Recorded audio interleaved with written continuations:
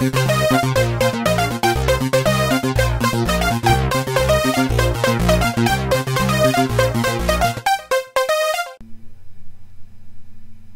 everybody, it's DGtronic and I'm back with another tutorial video for you guys here. It's gonna be my very first Apple Motion 5 tutorial video. Let's get started.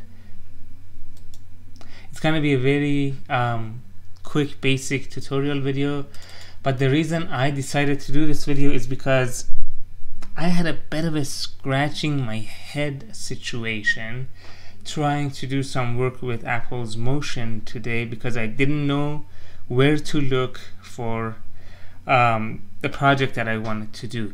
The point of this video is to show you how to export an animated QuickTime video with alpha channel transparencies so you can superimpose them on any video or anything you want.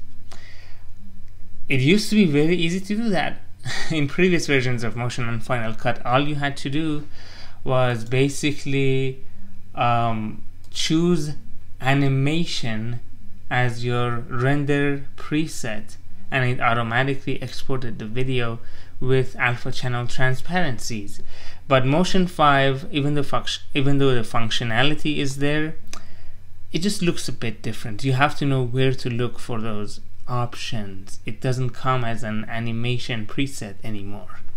So this is a little animated lower third that I just made today using Apple's Motion, and let's say I want to export this as a QuickTime movie with an alpha channel transparency so I can superimpose it on anything I want. What I have to do is go to Share, Export Movie, in which case you'll get this dialog box, and this is the tricky part.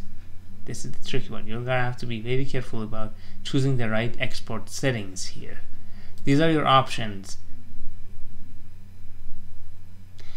Do not choose H.264 because that I know for sure in this case will not support alpha channel transparency.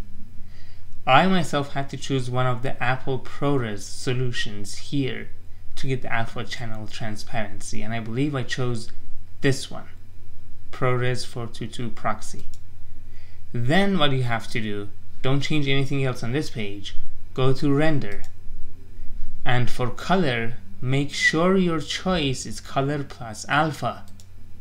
That's the right one to choose. Again, do not touch anything else on this page. Now all you have to do is click Next, name your file here, and click Save, and you will get a QuickTime movie with an alpha channel transparency so you can superimpose your animation on anything you want. Thank you for watching this video. Don't forget to follow me on Twitter, twitter.com/DGtronic. Subscribe to my YouTube channel right here on youtube.com/DGtronic for more tutorial videos, app review videos, and a whole bunch of other cool stuff. I will see you in the next video.